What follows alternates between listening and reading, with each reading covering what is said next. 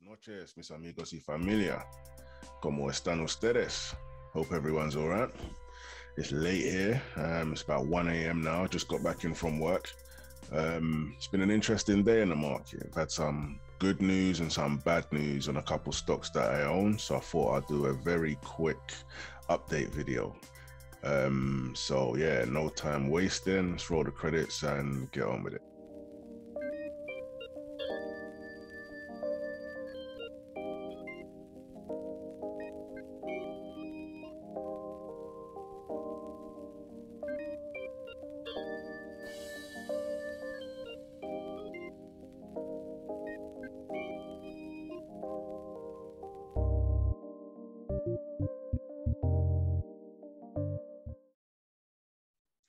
Right, like I said, one company had bad news and one company had good news today, both in space. You know, I'm a big fan of space.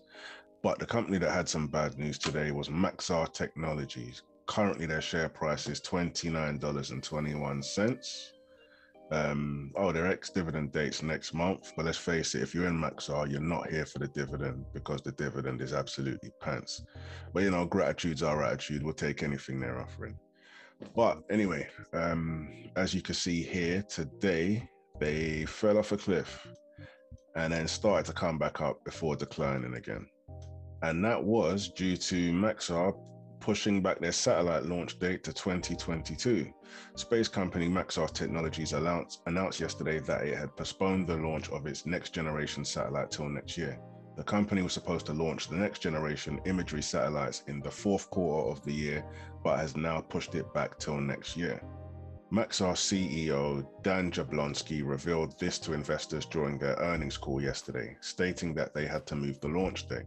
The latest development has seen the company's stock downgraded by some analysts. It's a shame because analysts recently upgraded their rating to a buy and set a price target of $50. Now they've changed it to a hold. They've actually dropped that target down to $40, which is still up. There's still an increase, still gains to be had, but it's just, not as appealing now.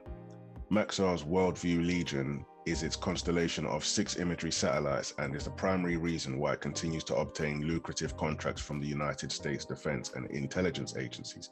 However, Maxar has pushed back the first Legion launch several times. The company is now targeting to launch it between March and June next year. For bulls like myself, this bad news, all it does to me is create another buying opportunity. I'm able now to lower my cost average. I can see for some people that, it'd be a bit of a turn off. There's a lot of other space companies now, and you may figure to try your luck with some of them. With the competition that's emerging now, I don't think Maxar can afford to push too many of these launches back because there's a lot of competition in this space now. So, they do need to buck their ideas up. But for me personally, this just creates a buying opportunity, which I plan to take advantage of. Maxar also posted earnings, which was a bit of a mixed bag. You can see here for fiscal Q2, Maxar posted revenue of 473 million, which represented a 7.7 year-over-year increase.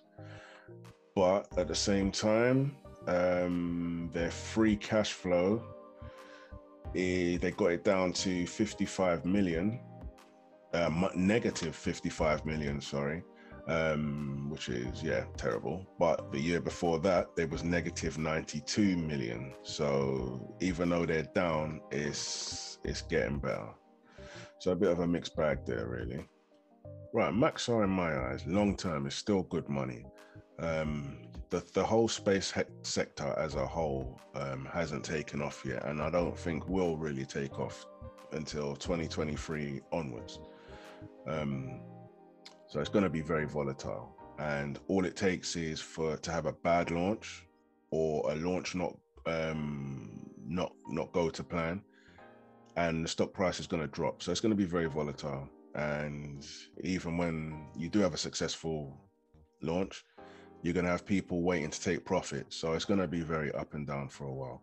But I think Maxar's, long term, it's going to be good. They're still getting big government contracts, never mind all the other stuff. So if you're prepared to hold long term, then it's a good stock. If you're in this for the short term, then yeah, you're gonna lose a lot of hair with it. But yeah, diamond hands for me with Maxar. But yeah, now on to some good news. The whole reason that the money hat is on in the first place. My favorite stock out of all the ones I own, Astra Space, currently today trading at $10.22. Today they're up 23%, and that's due to Astra announcing multi-launch contract and first launch with Department of Defense. Astra bulls like myself have been waiting for this for some time now.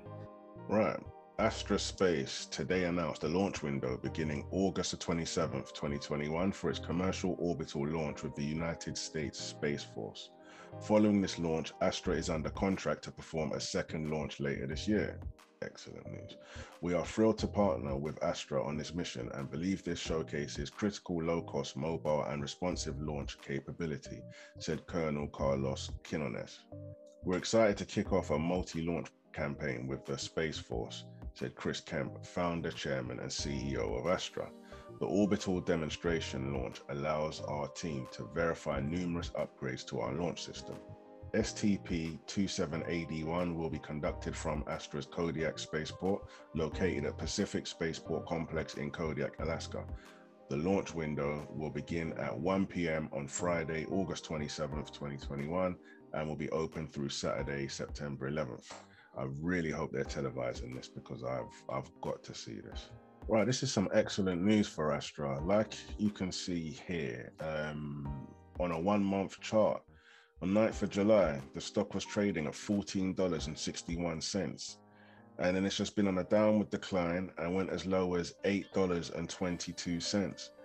Like I said to people before, don't buy into Astra unless you're prepared to hold for long term. It's going to be a long, stressful, volatile ride for you if you're looking to swing trade this.